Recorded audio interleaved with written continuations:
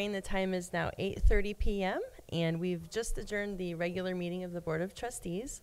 We had a short agenda tonight. There were 6 items of legislation, so feel free to go look at our agenda, but all items were passed.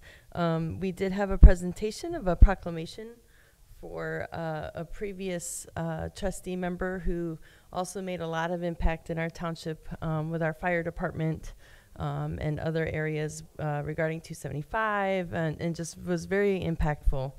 So we had a moment of silence for John Schwerling. So we just want to let everyone know we have his family in our thoughts. So come join us for our next meeting. That will be on September 24th. And we will see you then. Thank you.